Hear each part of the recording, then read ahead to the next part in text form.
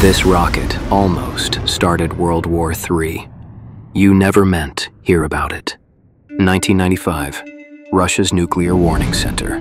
A single bright trace appears on the radar, rising over the Arctic, on the perfect path for a US missile. Alarms explode to life.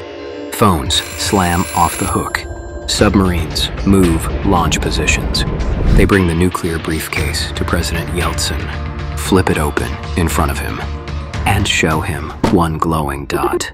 That might mean the end of his country. He has minutes to choose. Answer with a nuclear strike. Or trust that this lone blip is a mistake. The rocket passes overhead and falls harmlessly into the sea. It was just a weather experiment, and the closest your world has ever come to a nuclear launch by accident.